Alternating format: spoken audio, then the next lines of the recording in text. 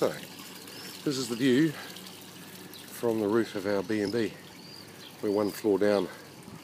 Really interesting building. They've rebuilt it. It was built initially in, I think, 1540, I think he said. But this is Rethemo or Rethemo in Crete. So, it's a pretty bloody classy B&B, to be honest. And down there and all the way back up this way, 17 miles of beaches. Really nice beaches. And that's an old Venetian fort over there. The light's in the wrong bloody place. But this is kind of a pièce de résistance for spoiled bastards like me. That's jacuzzi on the roof. It's huge. Really massive. So we're slumming it. We're roughing it again. Usual Fernie Ho way of travel.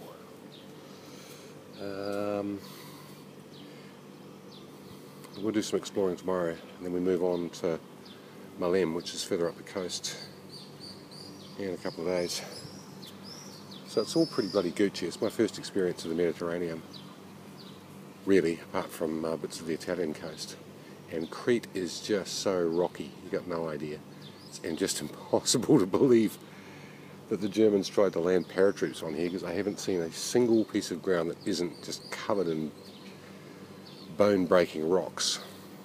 Now, this is where the Australians were down here. The Kiwis were further up. The Aussies were here when the Germans came in. And I think I've got some photos in various history books of their aircraft sort of flying across those hills, being shot at and guys piling out of them.